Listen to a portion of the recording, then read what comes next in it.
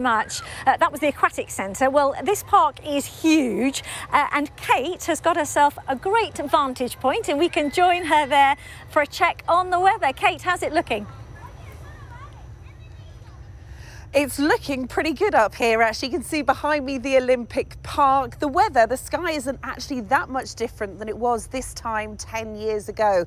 We had quite a bit of clouds, some few showers in the morning on that day, and also 1 or 2 in the evening. Now, if you look at the satellite picture from today, you can see that we have had quite a bit of cloud. 1 or 2 showers first thing this morning. They were very light though and barely noticeable. They dissolved.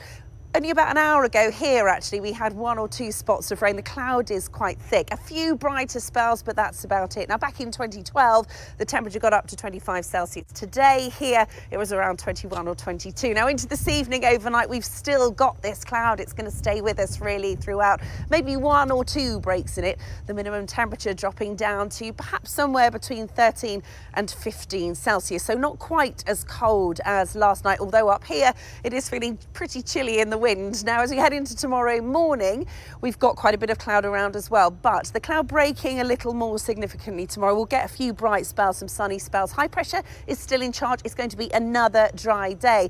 Temperatures just sneaking up a little bit tomorrow. We're looking at a maximum of around 24 Celsius as we head towards the evening. 1 or 2 breaks in the cloud later on today as well, tomorrow rather, so we should see a bit of sunshine before it sets. Now, overnight, Thursday into Friday, the high pressure just slides away a little bit. Low pressure starts to develop to the north of the UK, and you can see the fronts coming in from the Atlantic, but we've still got the influence of the high, so it's going to block those. For us, it doesn't really mean too much. We won't see any significant rain anyway on that front.